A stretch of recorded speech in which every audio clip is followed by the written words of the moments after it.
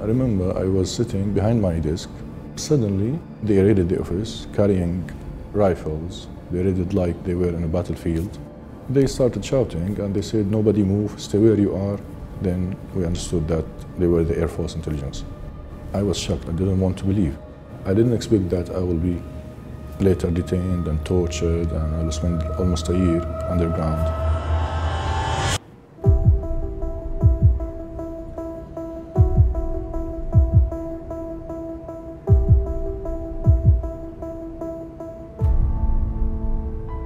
Down there in that place, it's dark, it's crowded. You are not allowed to speak at all.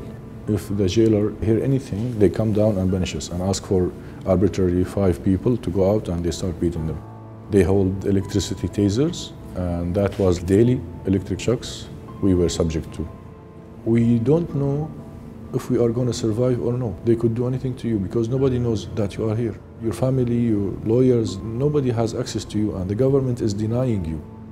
So we decided to start documenting the phone numbers and the names. In case one of this group is released, he can contact the family. We already have these shirt pieces that we could use for writing, but we needed some kind of ink. One of our group, he said, "I have an idea." He asked for a plastic bag, and he went to the bathroom area and came back carrying the plastic bag with something red in it. He told us that he squeezed his gum and spit the blood inside this. We thought that it would fade later with time, so we mixed some rust with the blood, and that's how we got the perfect ink. We used chicken bone as a quill, dip it in that liquid and write with it. The names on the fabric, on the piece of shirts, were written by the hand of a journalist. His name was Nabil Shorbaji. We knew that he died later after 2 years, and I never wanted to hear that news. We arrived to the point that we should smuggle them, but we don't know how.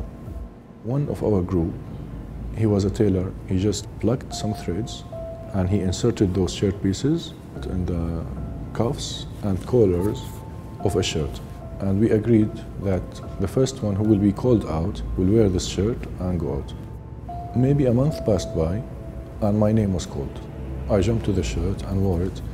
One of them said to me, "Please don't forget us."